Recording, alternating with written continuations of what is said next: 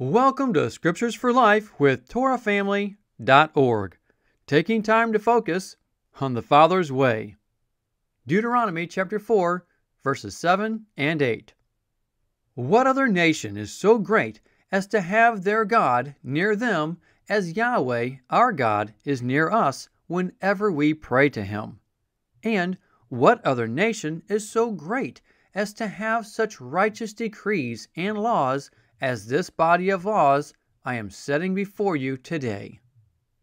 Moses declared that Yahweh was near them when they prayed.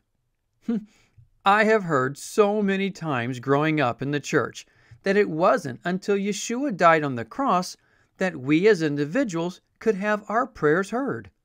Yet, right here, we see that Yahweh was near them and heard their prayers.